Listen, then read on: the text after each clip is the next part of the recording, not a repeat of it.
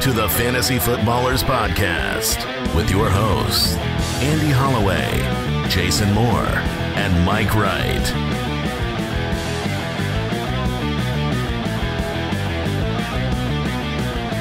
Oh, welcome in.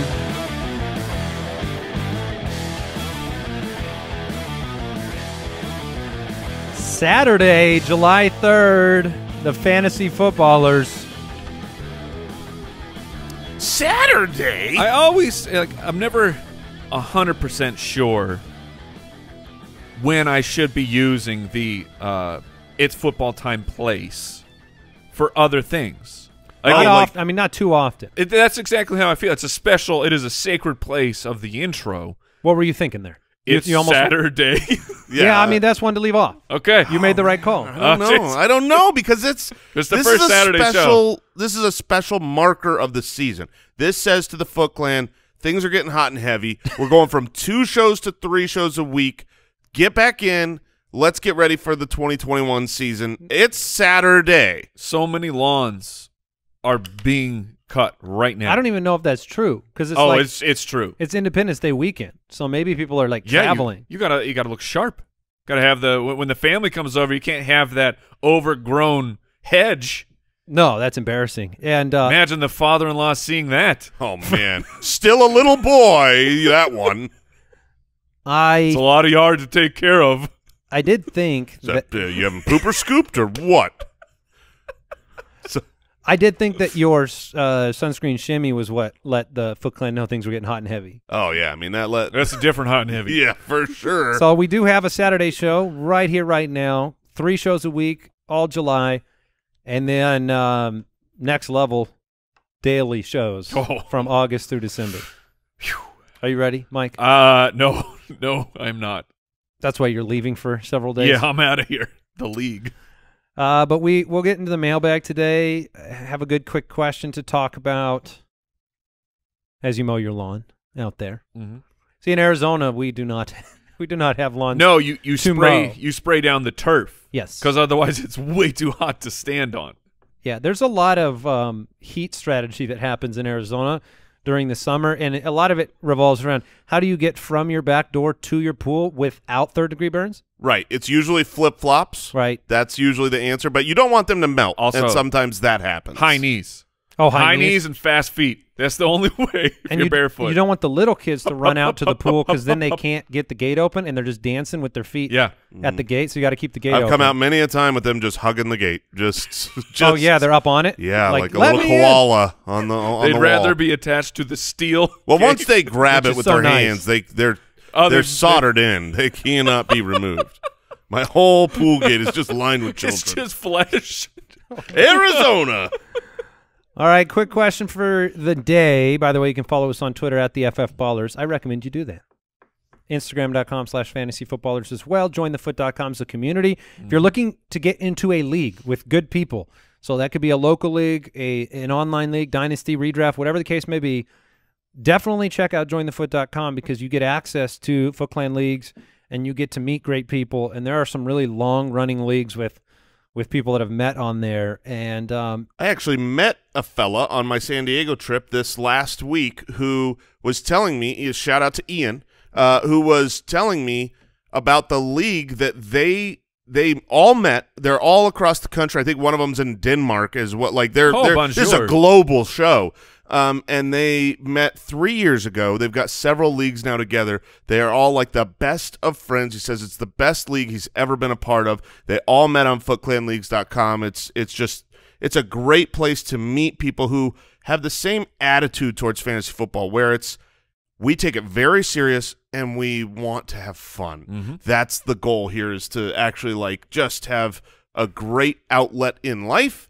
And yeah, so that was awesome. Yeah, it's cool to hear. And 1 or 2 bad managers can make a league stinky. Mm-hmm. And so replace them is what we're saying. Even if you're not joining a new league, this is the time of year to go find somebody that wants to play. All right, quick question. What are some fun and unique ways to determine draft order? I have a new one.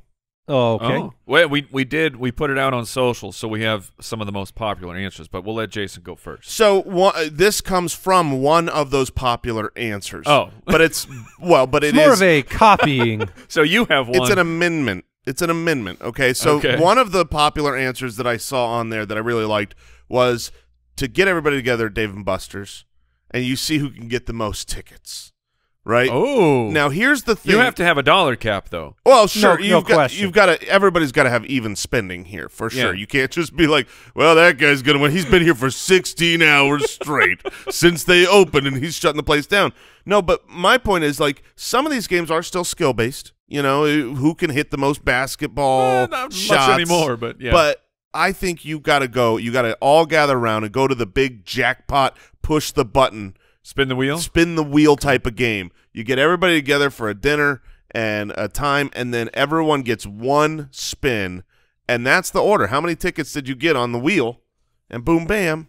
That's just a fun event, and it's completely random, no skill. Which is what you need, and I actually like that. If you're on a random now, Mike, hold on. I just thought about something. We have some other ones that we can share, but I just thought about this. Okay. You have been very public lately, Mike, about how much you despise gender reveal parties. Yes. And that is, just gathering everybody together. Yes. For this single moment in time. For fun times. For a good time with people to see whether you're having a boy or a girl. Now, how do you feel about gathering your league for one of these very brief selections of your draft order? I'm 100% for it. There is a very big difference in your two scenarios. In this one we're talking about in the Fantasy Football League, I am a part of it.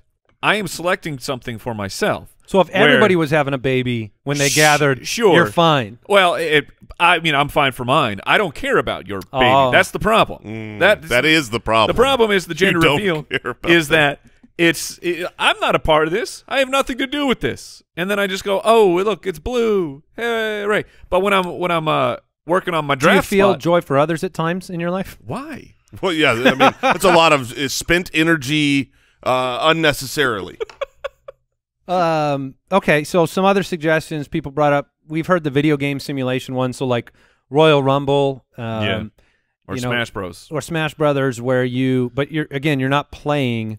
You're watching a randomized event, and you each get a different character. There have been people that have done the Kentucky Derby.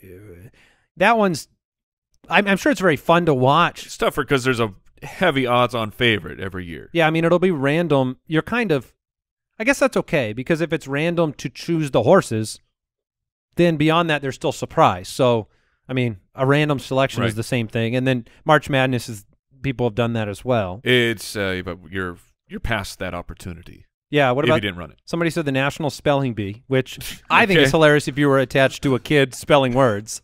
That would take forever. Yeah. The way we do it, and it's low key, but it is so entertaining. So we've talked about our system for this isn't picking for draft spot. We do our lottery for our keepers, but it's there was a time period where there would just be 3 colors, and we'd pick one, and that player would go back to the draft. I think there is something so fun about if you're in a 12-person league, there's 12 colors, and the inverse standings of so like if you got last, you get to pick first, and just go on down the line, and then at the end you choose your fate. You choose your own fate, but I mean it's still random, and it seems it feels really understated. But it's just so much fun. Because you get so mad at yourself. You had no idea. I know I should have taken red. Yeah, you had no idea that blue was 11, but you did it to yourself, and that really adds a nice level of self-hatred. Yes. Right, which is key to fantasy football. Right. Oh, yeah. Brooks brought up the playlist shuffle, where every manager picks a different song. You enter all the songs into a playlist, you hit shuffle, and boom. Okay, if you're doing if you got a party going on. That'd be fun because then you hear your song come on. I think it'd be cool to do it in reverse order too, so it leads up to the #1 pick. Yeah, some people said using Cameo to have Hall of Famers or people to choose your order for you. That we have whoever brings the best snacks to draft night chooses the order. Team Hefty Boys. I get first pick. All right. You'd have to vote on it though, right? Yeah, you would. You don't just bring a snack and declare I have the best snack. Yeah, but what's your vote going to be? Yeah. You want the draft, but that one might not work. Your vote's going to. We have a 12-way tie. I guess you just can't vote for yourself. Okay, yeah. I mean, that would fix it. It has to be blind voting as well. Yeah, with a blindfold. Yeah, blind taste test. Well, you can't know who brought the snack because otherwise you would vote. You're voting for the person. You gotta like hide the snacks in a room. Yeah, except Jason would be over there. Oh man, have you guys had these wings? They are to die for. So good. I like Who how brought these? Jason just wants to hide the snacks in a room. Yeah. And then he'll be in charge. And then of be the like, wait, snacks. nobody brought snacks? That's right. We're picking out of a hat. Brought anything. And if you haven't checked out the draft analyzer, it came out on Thursday for the UDK Plus, and it's spectacular. I want to see it's really those going to be more grades. fun with all the redrafts in August, and we're going to keep adding features to it. But you can try it out now if you have a Dynasty team. If you want to just manually input some players. If you want to do a mock draft and say, how'd this mock draft go? Yes. So check that out and share your grades with us on the old Twitter sphere. We'd love to see how you've constructed a roster. And we also have – it'll tell you which baller likes your team the most as well. So, all right. Quick reminder, head to fantasychamps.com if you need some hardware for your league. And you do.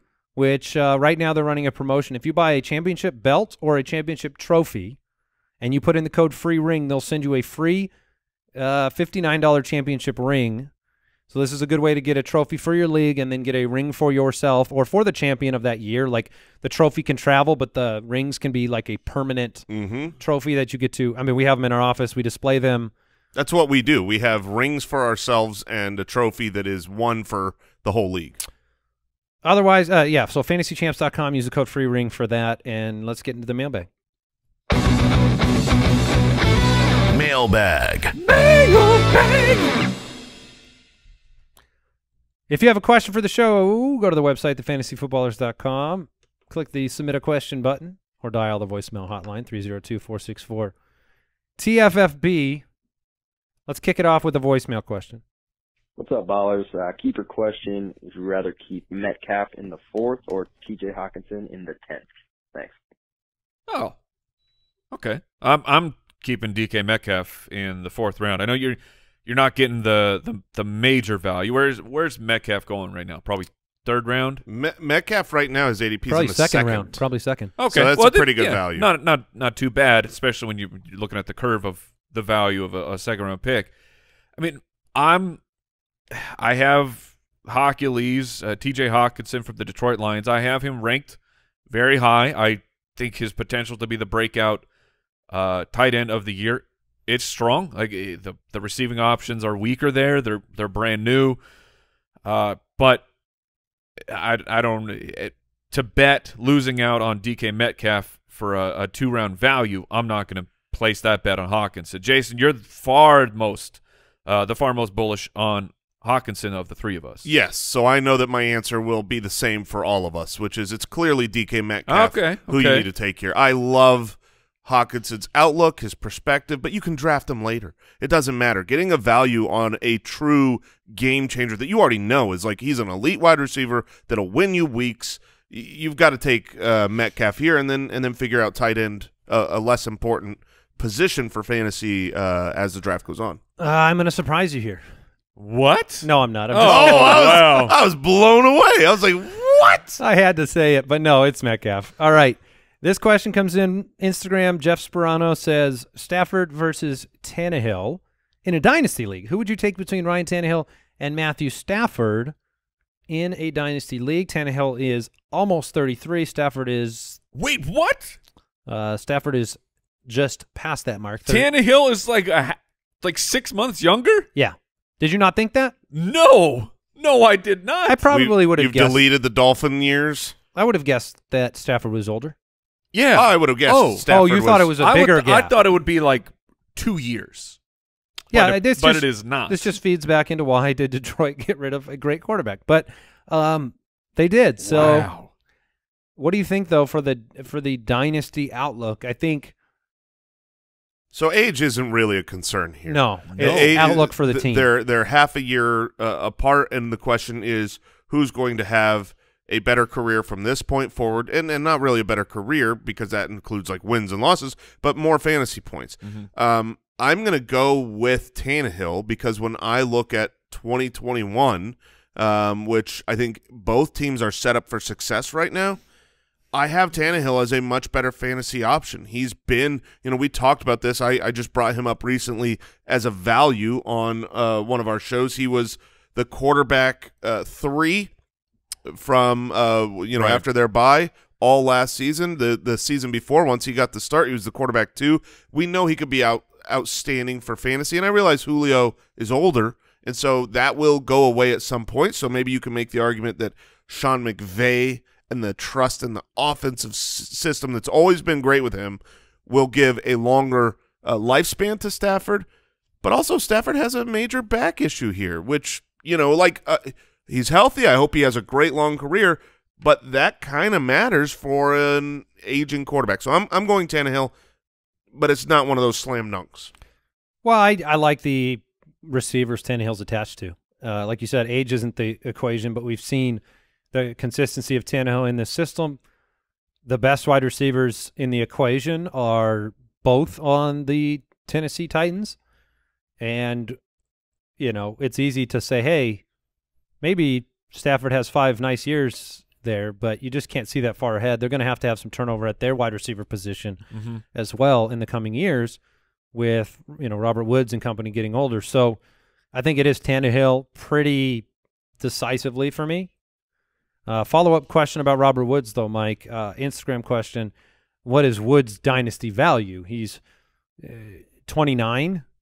He signed a 4-year, $65 million extension before the 2020 season, but it just feels like we might not know in the fantasy community exactly how to feel about him. I think that he is still very safe. Robert Woods, the way that his production has come thus far in his career is not I'm a young elite athlete. Like, he's a good wide receiver. So that's the type of skills that can translate as you get older, because you don't lose that one step of your speed, and now all of a sudden DBs can hang with you. It reminds me more of like the possession style, like Derek Mason was in Baltimore. Or like Bolden. Yeah, Anquan Bolden was who came to my mind. Just a good, solid route runner. You can have a longer career. Who's tough, got good hands, and is in the spot that the quarterback wants him to be in. So I agree. I mean, he's got a nice contract extension. So I feel like if you're looking at a 3-year window, which is what I try to look at for fantasy, I think he's going to be, for the next 3 years, a top 20 wide receiver. Would you go trade a first-round pick to next year's a great draft question for Robert Woods if you think he has a 3-year window? Man, that is a really, really good question. I think you can make an argument for it, but there are certain times of the year where a first round is worth so much, where I feel like you might be able to even get more than Woods. Yeah, that's what I was going to say. The value of Robert Woods, well, maybe it's your first for Woods in a third, or for Woods in a second. The value for Woods is far greater for the dynasty team that he is on than his trade market. I mean, even when Woods, 2 years ago, like, even then his trade market was still, hey, are we sure? Are we sure that Robert Woods is going to keep doing this? And people ask themselves that question every single year. Are you sure Robert Woods is actually that good? And yeah, so I think he is worth the first. You may not have to trade that to get him, but I wouldn't be trading Robert Woods away because I don't think you can get fair value. Will Fuller or Robert Woods in a dynasty league? Oh, brother. I'll just keep bringing brother. I'm going to take Robert Woods there. I think that you can argue that the ceiling is higher with Will Fuller, and he's obviously a little bit younger. But I am so much more confident in what Robert Woods is. I'm usually the type of guy that I would rather have the known commodity than the hopeful upside that will probably let me down, and then all of a sudden I'm middle of the pack in my league. And Fuller is – it was a 1-year deal for the Dolphins, correct. Right? So Will Fuller is currently betting on himself And Tua. And it could turn into a massive contract with his pick of the litter, or 2 years younger. It could flame out. Yeah. It's tough. I think part of what makes the Fuller situation more confusing for dynasty players and in redraft is the 1-year deal. It is not knowing, like, this market for wide receivers. Like, Kenny Golladay got paid. It was rough for everybody else. So you don't know if, like, it's easy to say Will Fuller bet on himself, right? Oh, I'm going to go have a great year.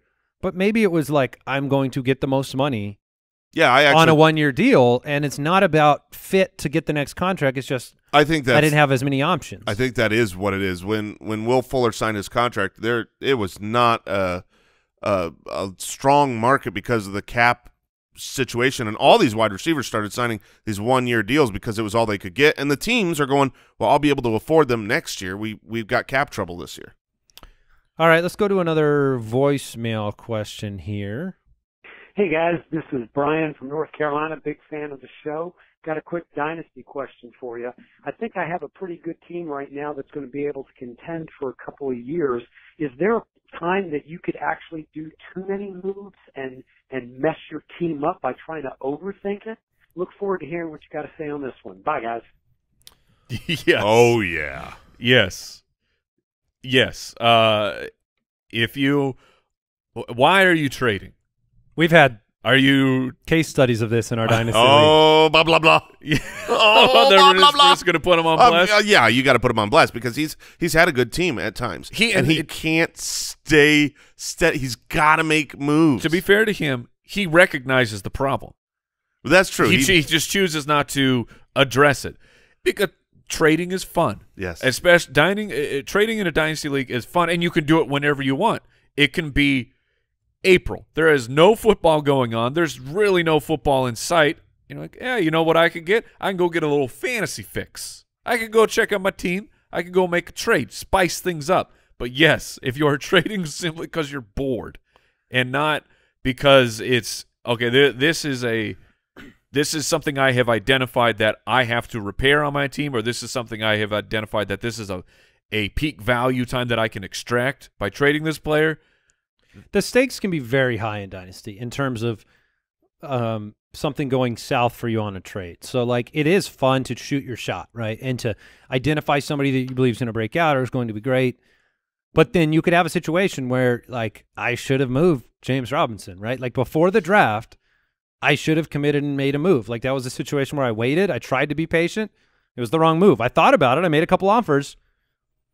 Wish I tried harder. But you would identify this is a pivotal moment of his value can either skyrocket or it can plummet, and you would identify that, so it wasn't like, it wasn't trading for trading's yeah, sake. You're not like, hey, I should do something. Maybe I should trade James Robinson. There's a certain type of trading arrogance that can be crafted within oneself, where you believe any trade offer or any trade situation, you're going to be the one getting the better end of it.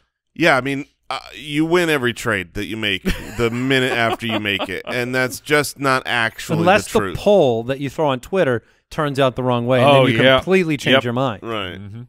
Which it is funny, the level of validation that can come in like in our league of record. So many times somebody throws a trade, they do a trade, they're nervous. This is one of the things in the league of record is immediately you make the trade and then you go through.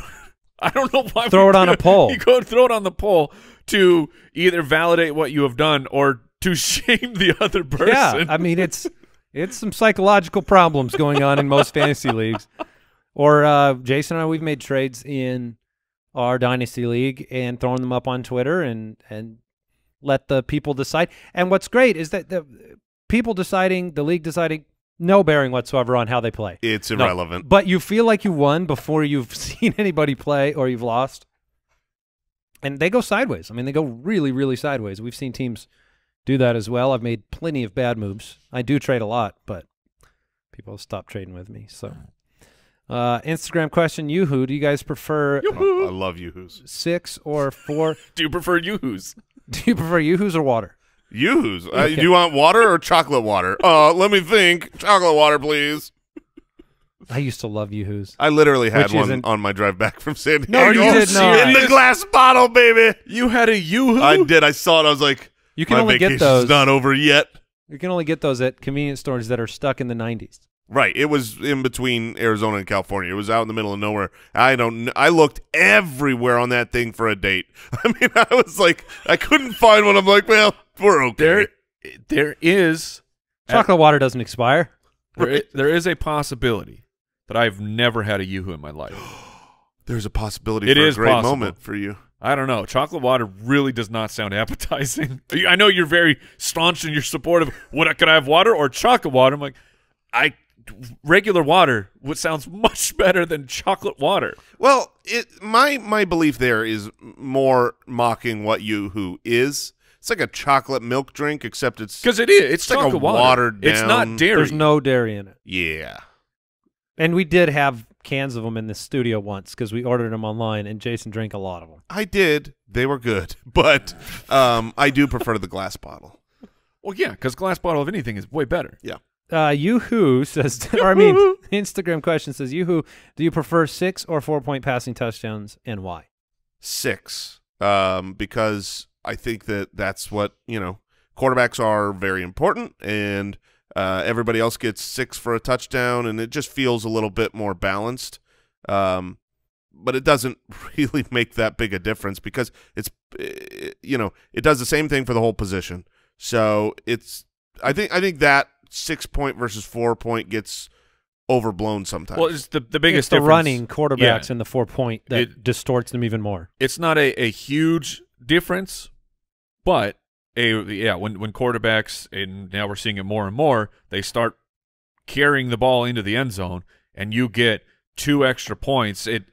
To me, that feels bad. It's like, what are you talking about? My quarterback, my quarterback threw a touchdown. How is that not just as valuable for their team? And why should I only get 4 points? And your quarterback ran one in, and they got 6. I won't even let either of you be on the side of 4-point. I would not permit that because it's another avenue in which, like, you're already frustrated that rushing quarterbacks get a point per 10 rushing, yes, versus giving them point per 25. Well, when you have 6-point touchdown leagues, you give touchdown-centered Matt Ryans a chance at competing in fantasy. A touchdown is a touchdown. Yeah, and you give them a shot. Like somebody that does throw the ball a lot more at least can compete week to week. So I think that's why we all prefer it. Mm-hmm. Yeah. All right, Twitter question from Joseph. Can Mike pick a random tattoo of his and explain it? We are also on YouTube, so Okay. Mike, that might be better for the YouTubers. Which random tattoo? Which We should tattoo pick that it. you guys can see? My Right biggest there. Okay. Music. What is that? It's just that's a music is my weapon. Oh, all right. I mean that. and that was with the soldier. That one's pretty self-explanatory. Yeah. What does it mean? It means Break it down. It means that I'm a musician and that my weapon of choice is music. Is your words or is your it's, riffs? is music. But yeah, I mean, I don't know. I have a lot of none of my I see a tattoos. spaceship. How yeah. many tattoos total would you say are on your 2 arms? Because I can't tell where like one's a new one or You reach a point in your tattoo career where you don't say, well, how many tattoos do you have? You just say, I have tattoos. right, and that's where you're at. Yeah. Okay. How many tattoos? My arms are covered. My ribs are covered. Yeah, I guess Jason was just talking about Oh, the spaceship. the spaceship, but That's a hard one to get on Yeah, it's hard camera. to show it. But that was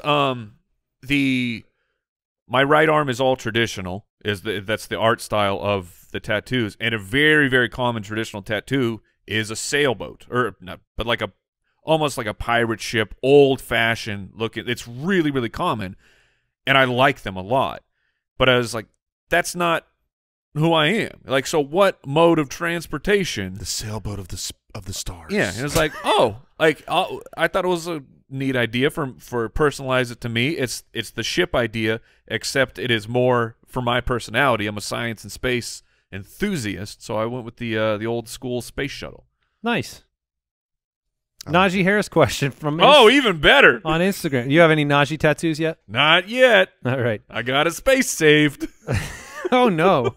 What's the highest you're comfortable with drafting Najee Harris in a redraft league? Second round? Would you take him in the second round? Yeah, I would easily take him in the high second round.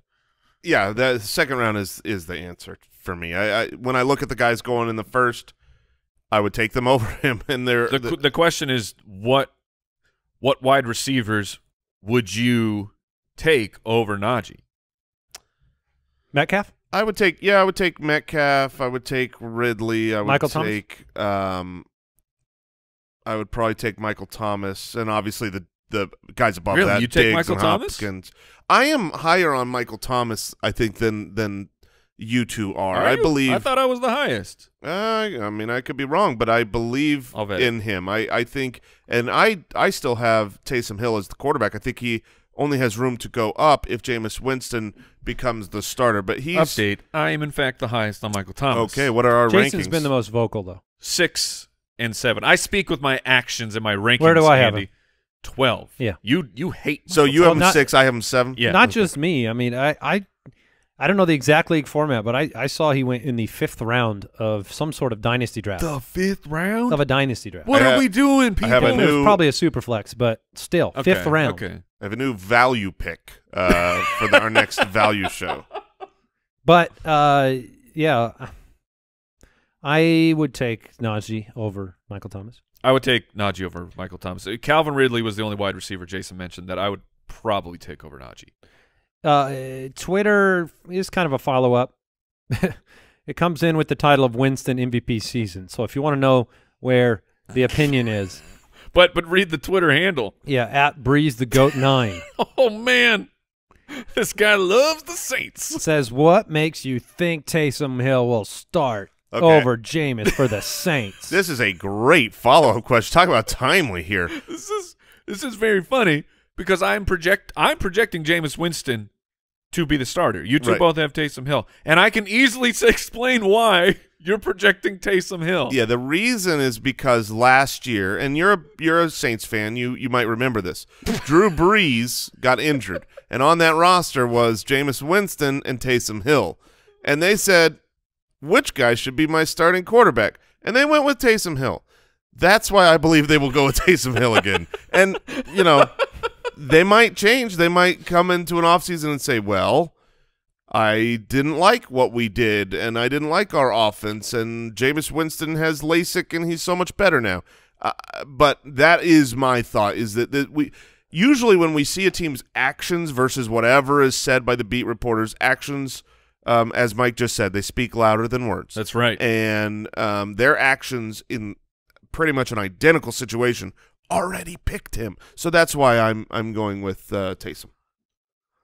Yeah, I think it's getting closer to a toss-up for me on where I think they'll end up. Taysom certainly, I think, impressed in his opportunity, but I don't know. Yeah, I if believe he was 3-1. Yeah, I don't know if they'll view it as the best ceiling for their team. That's kind of where I'm curious. I think I'm just vetting it, but that loss, yeah, he lost to the Eagles. Mm-hmm. That's a bad loss on your record. Well, that was the first. I believe that was the first Eagles game with Hurts? Jalen Hurts. So it was kind of a surprise. I think they were. All right, that's fair. Shocked. Surprised. Yeah. Thank you. Nate Jensen, 85. Is Joe Mixon a buy or sell in full PPR dynasty? Oh. A bye. He's 24 years old, 4-year, $48 million extension before last season. I'm with you on that. I would say he's on the buy side.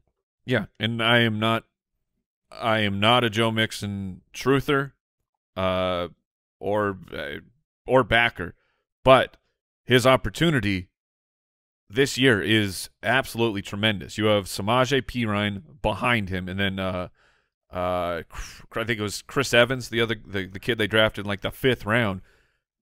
If this is Joe Mixon's backfield to be not a Christian McCaffrey level 80-90% of the snaps, but for the most part a 3-down skill set, 3-down type of a workhorse running back. How successful will that be? That remains to be seen, because we've seen Mixon be incredible. We've seen Mixon be inefficient. But I think that this offense is going to be solid. So a 3-down running back inside of a solid offense, that's what you want for fantasy football. Instagram question from Tyler. Says, yo, ballers. Yo. 2-part question. Yeah, cheater. Oh, man. How do you decide on tier-based rankings, and who fits into which tier? And do you group positions together in tiers or keep them separate? So we sit down, the three of us, together, and we go through the actual rankings and decide exactly where we believe each tier drop is. So that's kind of how it is a manual process that we do by hand, and then we do have it set up to adjust for scoring format. So if you then go in, it will factor in how you score these players. And then as far as how you use them, Tier 3 wide receiver does not necessarily mean that they are better than a Tier 4 running back or vice versa. It's just about, and this is the great part about tier-based drafting, is that it's almost like you should take the numbers out. These are just groups of players, and you can see how many are left at each position that are about the same quality that you're going to get. And it's actually an indicator of what position you should draft when you're on the clock. So people are always like, well, how do you cycle all these in and know which position? This is how you decide what position to draft. You look at how many people are left in the tiers that you like and say, there's plenty of this tier of quarterback left. I don't need that yet. I can still wait. I can grab the last, oh man, running back and wide receiver. There's really only 1 or 2 of wide receivers, 4 running backs. Let me grab the last guy of the tier that I like in position X.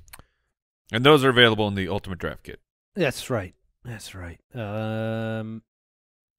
Picking a question here.